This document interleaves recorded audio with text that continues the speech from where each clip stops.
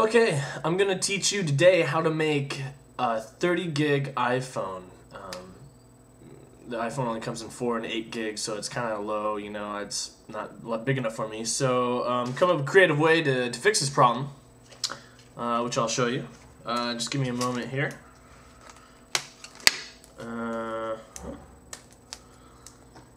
Wait for it. Wait for it. Yeah, keep waiting. Ooh, that looks good. That looks good. All right, now check it out.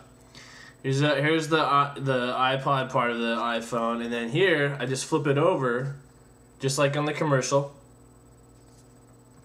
Flip it over, and then bam, Look at that. Oh, booyah! What's up? I'm on my iPhone. How's it going, y'all? Oh, this is crazy tight. Yeah. Sweet, man. So there you go. In your face, Apple. Don't need no iPhone. There's a downside, though. It only works with AT&T Singular.